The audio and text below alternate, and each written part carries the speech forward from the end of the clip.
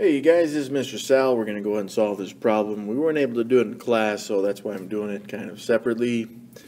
So hopefully it helps you guys out. If it does, hit that like button.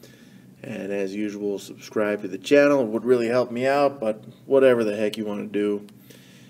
In any case, I'm going to continue on with this problem, solving it. Since it is not a quadratic, we can make it a quadratic by using substitution. So first off, I want to start with this x squared. That's just my preference. I'm going to say that x squared is going to be u, which means that if I squared u, I would have to square x squared, which would make that x to the fourth. So now what I've got is u squared plus 4u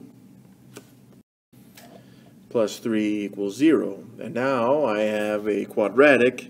Really, I'm looking at this as a polynomial or a trinomial that I can factor, because I can see that 3 has two factors that add up to 4, specifically 3 and 1.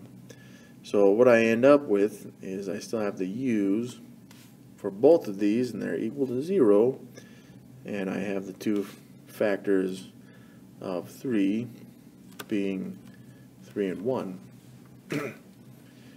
So I can set both of these equal to 0, meaning u plus 3 should equal 0, but also u plus 1 should equal 0.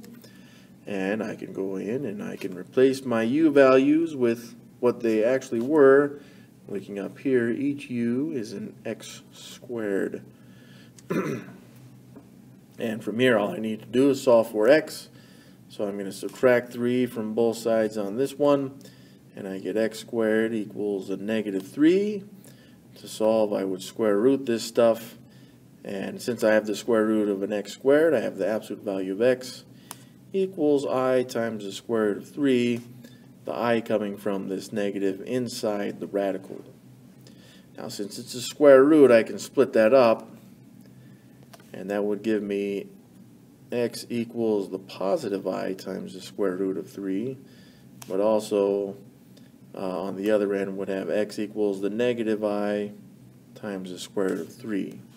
And that right there would give me two of the answers so far, because what I need to do on the other side is subtract 1 from both sides. So now I've got x squared equals negative 1. Same idea on this one. I'm going to square root both of these. And that gives me, I have the square root of a square. So that's the absolute value of x equals, the square root of negative 1 is just an I.